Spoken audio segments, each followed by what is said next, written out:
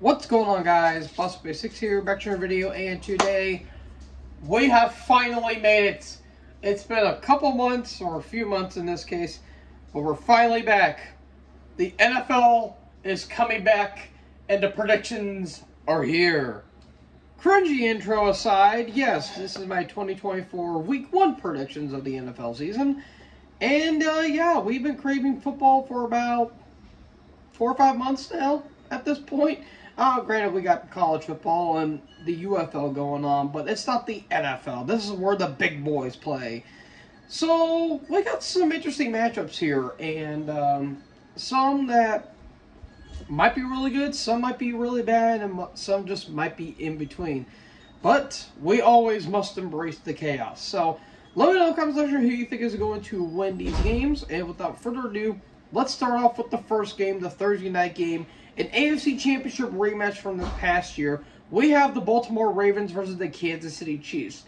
We all know what happened this past January. The Ravens, best team going into the entire season, and they completely shat their pants against the Chiefs, who were limping their way into the Ravens Stadium. And look what happened to the Chiefs. They won another Super Bowl.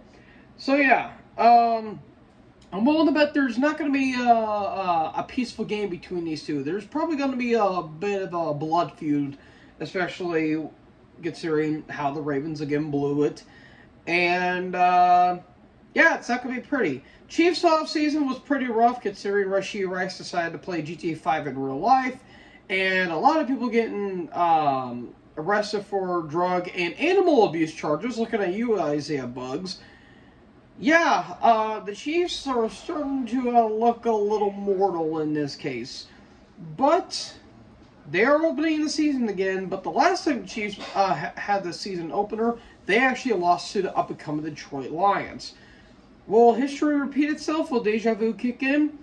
I'm going to actually say no. I'm going to say the Chiefs are going to win this one. But I did say they were going to win last year, and they lost in one of the most confusing games I've ever seen possible. But then again, Baltimore's defense is looking really good, and plus they got Derrick Henry, of course. So, who knows? Maybe the Ravens will stomp all over the Chiefs. We can only tell. But I'm going to go with Chiefs with this one. Best be safe than sorry, I guess. So, yeah, I think they're going to be the first team to win the first game of the NFL season this year. Following that, we have a Friday night game. We're going all the way to Brazil for the Green Bay Packers versus the Philadelphia Eagles. And it's kind of funny, too, considering that Brazil doesn't have any teams that are supposed to wear green because of an opposing country, I guess. And yet, the NFL picked the two teams that have the most green on them. I'm just saying. Anyways, these teams both made it to the playoffs last year, with Green Bay getting past the wild card because Philadelphia decided it was the best idea to hire Matt Patricia as their defensive coordinator. Good job there. Yeah, Philly, I mean, they are starting to have a bit of a step back a little bit considering that Jason Kelce retired. And the Packers, on the other hand, are starting to come up in the rankings a little bit because, well, they're the youngest team. I think they're the youngest team in the NFL right now. If not, then that's probably the Houston Texans. But, yeah, it's going to be interesting how these two teams will interact. However, as much as I want to pick the Packers to win, I'm probably going to go with Philly on this one because I just think their offense might be a little bit better. And not to mention A.J. Dillon's out again, out the season with a neck injury, which, oof. But, yeah, that sucks. But, hey, will it be Go Pack Go or will it be Fly Eagles Fly? The battle between Barry and Tom Grossi, we can only speculate. So, I'm going to go with Philly on this one, but I'm a little bit. This will be a pretty fun game. And then we get to the Sunday games, which be on the lookout for the streams on this one. The first one, we have an NFC South matchup between the Carolina Panthers and the New Orleans Saints. The Panthers are on a rebuild. They are trying to do everything they can to stay relevant, despite the fact they really haven't been relevant since Cam Newton left. And even in Cam Newton at the end of his career was pretty bad.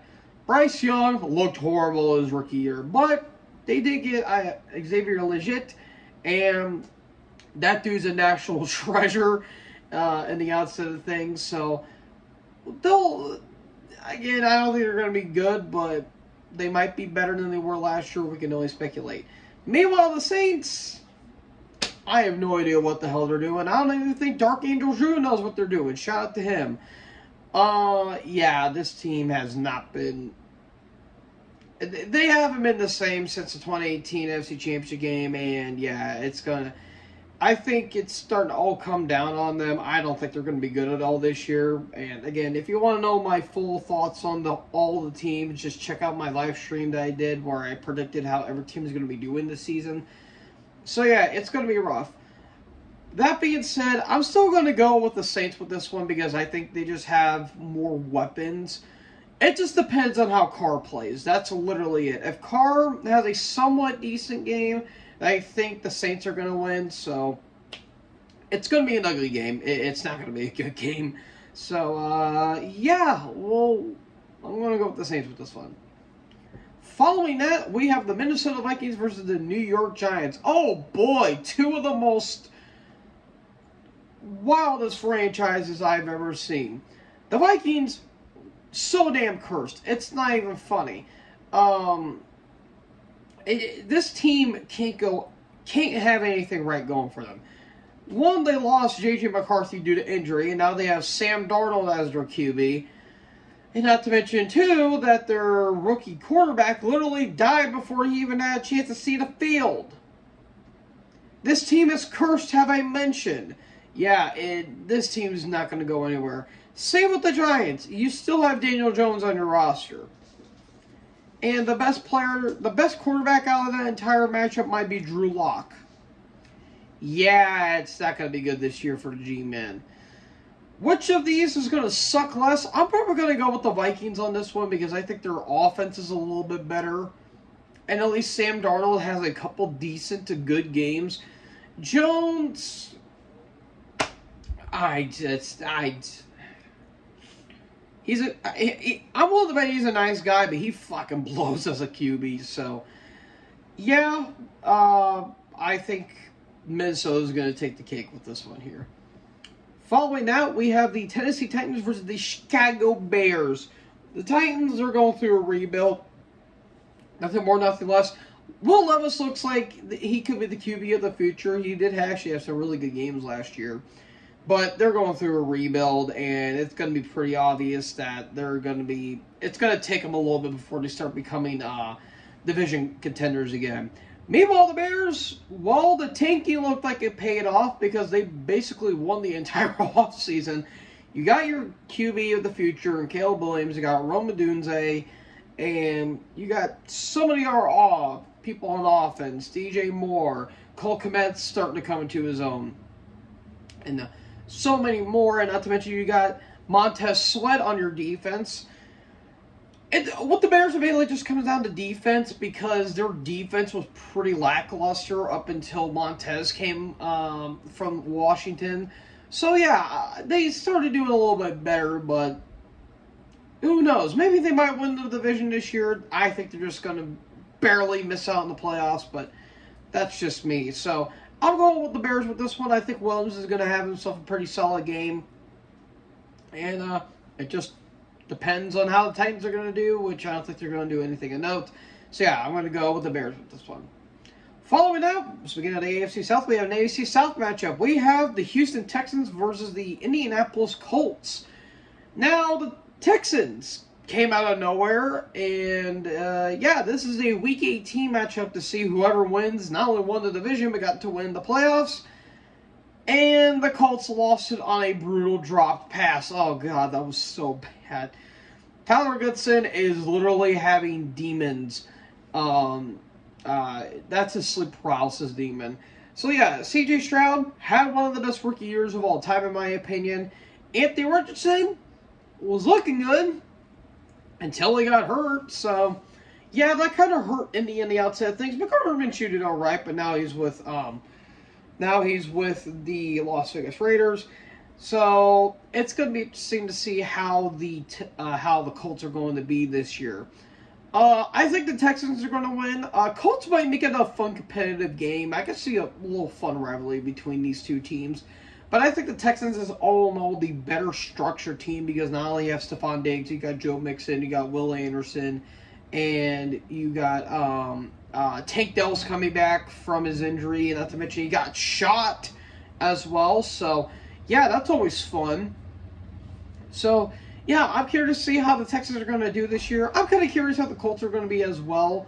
So, yeah, this should be a fun matchup, but I'm going to go with the Texans with this one.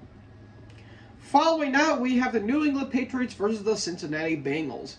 The Patriots had one of the worst seasons I think I've ever seen New England had in decades, and about 3 decades too late, if you ask me. We were all praying for New England's downfall when they become the dynasty of the NFL for 20-plus years, and it's finally slowing to come down on them. Meanwhile, the Bengals, they had a very, very rough season. It was very dire. They lost Joe Burrow to injury. And once Joe Burrow was done, their season kind of became lost after that. But now that Joe Burrow, if you will, is healthy and looks a lot like Cody Rhodes for some weird reason, adrenaline and my soul, the Bengals QB is Joe Burrow. But, yeah, that's a little bit odd. And what's the deal with Ja'Marr Chase? Is he going to play? Who knows? They're taking it day by day, as they quote, so we don't know if Ja'Marr is actually going through an injury or not. And yeah, they lost Joe Mixon, but they did up their defense a little, or their offense a little bit, because they kind of needed that because their O-line was not that good last year. So, yeah, let's just hope that Cincy's O-line issues can be intact. They're going to be the better team. I'm going to go with Cincy with this one. I don't see New England doing anything enough. Drake May might be okay at best, but he's got no one to throw to, basically. He doesn't have any weapons, per se. Like, Kendrick Bourne, yeah, he was mid.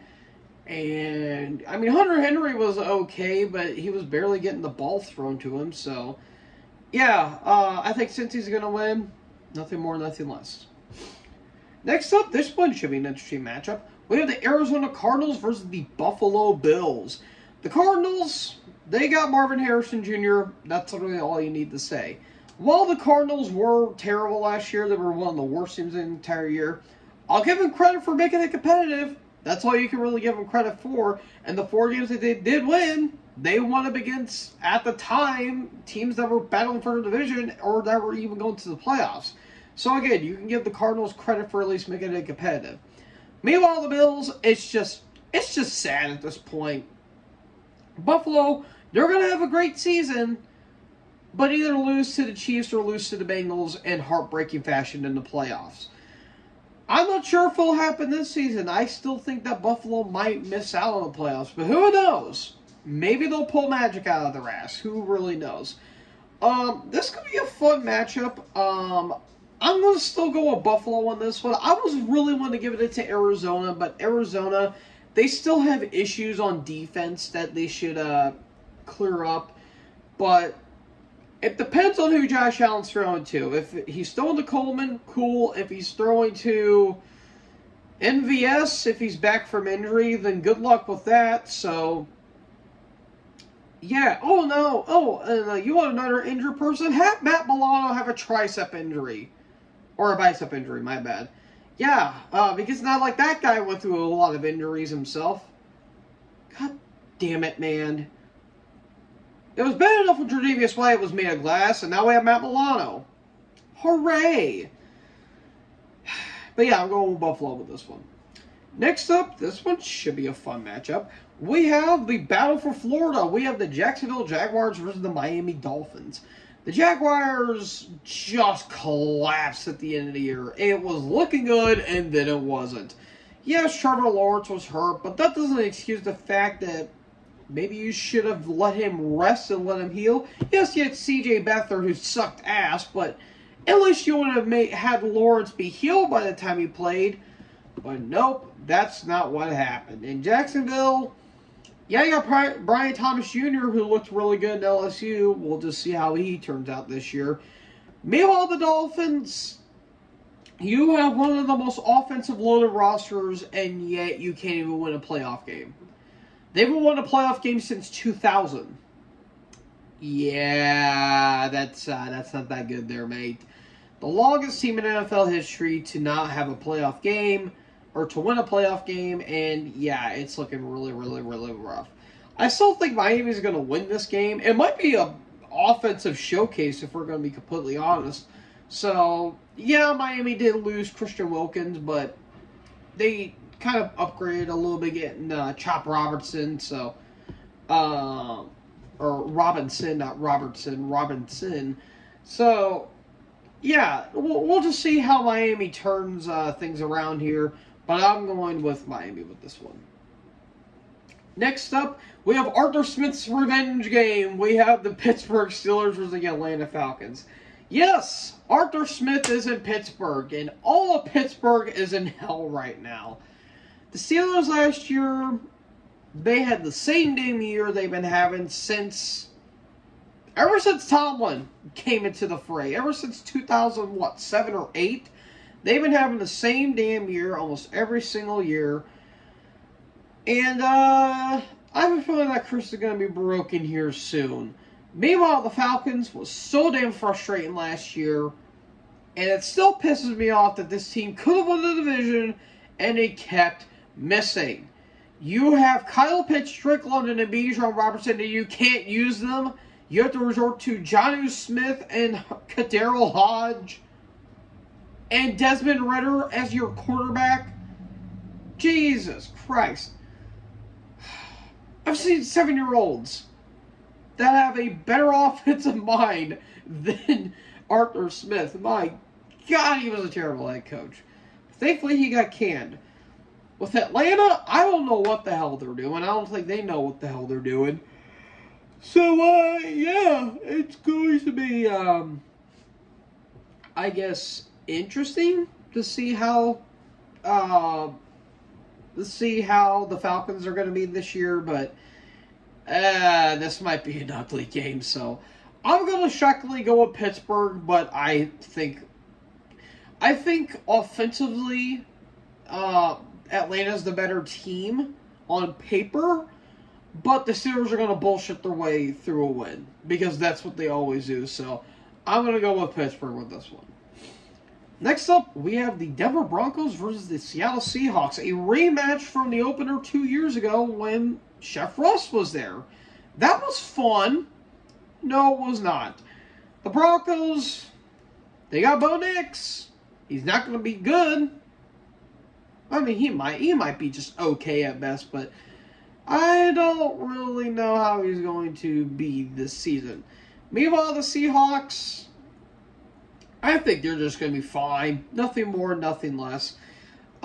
This might be kind of a lopsided game, if you ask me, because I don't know how it's going to really turn out, but I still think Seattle's going to win. I just don't think Denver's going to be good at all this year. Sorry, Perna, but this ain't going to do it for me, Chiefs. So, yeah, I'm going to go with Seattle with this one. I just think they just have a better defense overall. So, yeah, I just think that Seattle is just going to be the better team, and that's why I'm picking them. Next up, we have an AFC West competition. We have the Las Vegas Raiders versus the Los Angeles Chargers. The Raiders got Brock Bowers in the draft, which shocked the hell out of me, but I kind of dig what they're going for here. The main thing that's really holding them back is just who's going to be throwing Devontae Adams the ball. That's literally it. You either have AOC or Gardner Minshew. The battle of mid. That's basically it. It's not that they're bad QBs. It's just that they'll have a good game one week and then they'll have two bad games 2 weeks afterwards. It's very inconsistent. It's like Ryan Fitzpatrick in a way. So yeah, it's going to be interesting to see who's going to be throwing Devontae the ball. I think Minshew won the starting QB spot, so I mean, okay, cool, I guess, but that's not really going to do a whole lot. And meanwhile, the Chargers, they're just rebuilding. That's literally it. Herbert needs someone to throw to. If they can get Quentin Johnson to have hands, then they might be okay, but Their defense is lacking. Their offense is lacking. They just need to protect Herbert. That's literally all they need to do. So, with that being said, I think Christian Wilkins and Max Crosby are going to have themselves a field day. And I'm going to go with the Raiders with this one. I just think they're just the better team overall. And they got that grit that they've needed for so long. So, I'm going to go with the Raiders with this one. Following up, we have them boys, the Dallas Cowboys versus the Cleveland Browns. Dallas, same damn thing with them almost every year. Dak Prescott has himself a really good regular season, and then completely pisses himself in the postseason. He's good against bad teams, but he's kind of mediocre against good teams. That's Dallas for you in a nutshell. Meanwhile, Cleveland, you have Groper Cleveland under center. So, yeah, have fun with that. This one might be a bit hard to pick because both have really good defenses, especially Cleveland. Cleveland had arguably the best defense last year. But the problem is, how long is Trayvon Diggs and Micah Parsons going to be in cahoots with each other? Because I'm starting to see some fraction and tension between Dallas, so I'm shockingly going to go with Cleveland on this one. I just think Cleveland's defense is, I think, a bit better because you have Myles Garrett there and some other players. And I do think that Cleveland's offense is a little bit better. But Dallas is the better QB. There's nothing that I can say that can really change anyone's mind. So, yeah, I want to go with the Browns with this one, but it's probably going to be Dallas because it's Dallas. Then we have the Washington Commanders versus the Tampa Bay Buccaneers. Well, Washington, you got another QB in Jaden Daniels, and he might have an RG3-like career where he has one really good season, and they kind of flame out after that. Look, I think Daniels might be okay. He might be fine. I just don't think Washington's really the best team for him to go to because they're still trying to get the stench of Dan Snyder off of them. And while they have tried to work, a lot of the people that they've hired has been kind of diminishing returns, like Dan Quinn. But Washington, they have a couple decent players on their team, but I don't think they're really going to be anything too special, if you ask me. Meanwhile, with Tampa Bay, that was probably the best they've looked since they went to the Super Bowl in 2020 when they became champions. And I say that big quotation marks because that was COVID year. And that's a huge asterisk if you ask me. But I digress. Baker Mayfield shockingly kind of turned his career around a little bit, which is weird to say. And Baker's still young. I think he's in his early 30s, I believe. So he's still got some years left in him, and not only him, but also Mike Evans signed a couple of extensions with Tampa Bay. So they're going to be staying here for a little bit. And not to mention Ryan Jensen actually had to retire at the very young age of, I believe, 26 due to neck issues. And that sucks to say, or sucks to hear because he was a really good center. But they have Graham Benton, I believe is what his name is, in the draft. So curious to see how Tampa Bay is going to do this year. So I think Tampa Bay is going to win. But who knows? Maybe Washington might pull a fast one on them. But I think Tampa Bay is going to win this one. And then we get Sunday Night Football. And we have an NFC wild card rematch. Matt Stafford versus Jared Goff 2. Well, technically 3. The Rams versus the Lions. The Rams, well, at least they made the playoffs last year. That's all you can really say.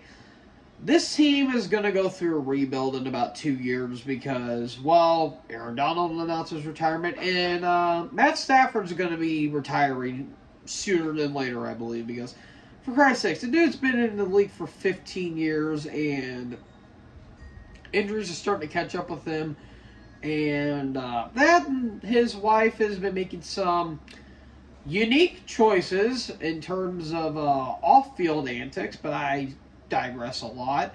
So, yeah, I don't know. I think I think the Rams are going to struggle this year because of Aaron Donald's loss, but who knows? Maybe they might be somewhat alright. The Lions, They're an up-and-coming team. They're shockingly one of the most out-of-nowhere teams, I'd say, in the past 5 years. Like, this team, literally from going down in the dumps to almost Super Bowl contenders in the span of a year. That is honestly amazing to me. And again, Jared Goff is revitalizing his career, even though he's a good QB, but he's not elite yet. It just depends on how their secondary is, because their defense I thought was really good, but their secondary sucked last year. So I'm curious to see how things are going to go, especially with Teron Arnold and I think Kirby Joseph and Brian Branch and Mafu Malafawu as well. So I'm curious to see how Detroit's going to be, well, at least with their secondary. With that being said, I still think Detroit's the better team overall, but who knows? Maybe that good old boy Stafford's going to pull another quick one on Detroit. So I'm going to go with the Lions with this one, but you can never count out Matt Stafford. And then we get the first Monday night game of the year. We've got the New York Jets versus the San Francisco 49ers. Last time that the Jets had a Monday night game, it went so well for them. 4 snaps and Aaron Rodgers tore his Achilles. This time it's going to be 3 snaps and Aaron Rodgers tears his Achilles. Oh my God, that would be hilarious if it were to happen. Yeah, the Jets, I said it before and I say it again. Once Rodgers is injured for the season, your season is over. And look what happened. Meanwhile, the Niners, you went to the Super Bowl and Kyle Shanahan choked it again. Good job. Good job there. Good job. Shout out to Ricky Parasol. That dude is... That I swear I've never seen a human never been so more ballsy in my life. So, really quick, Ricky was going to like some kind of meet and greet or some kind of signing thing, and some kid came up to him, tried to steal his watch, had a gun on him. Lo and behold, he shot Ricky in the chest, and Ricky shot him back. Ricky went to the hospital, and now, literally 2 days later, he's already lifting weights. This dude's a Terminator, I'm willing to bet. Like, I don't think he's going to be playing, though. I think he's going to sit out for a few games because he's inactive. But still, dude, that is gutsy as all hell. That you got shot in the chest and you're already lifting weights after getting discharged from the hospital. That's insane to believe. So, I'm curious how the Jets are going to be this year, but I still am going to go with the 49ers. I think they're just still a better team overall, but I'm starting to think that their Super Bowl magic might be running out quickly. So I'm going to go with the 49ers with this one, but who knows? Maybe Aaron Rodgers can finally conquer his demons when it matters. So I'm going to go with the 49ers with this one. And that, folks, is going to conclude my NFL Week 1 predictions for the 2024 season. Hope you guys enjoyed these predictions. Again, let me know in the comment section below what you guys thought about these predictions. And hopefully this season will be a little bit better than last season, because last season was a bunch of chaos. So, thank you guys so much for watching this video. Make sure you guys leave a like, leave a comment, tap that big red subscribe button, and tap the bell so when I upload, you guys will be notified. Thank you guys so much for watching this video. Most importantly, join the herd. Talk to us next video. Peace out.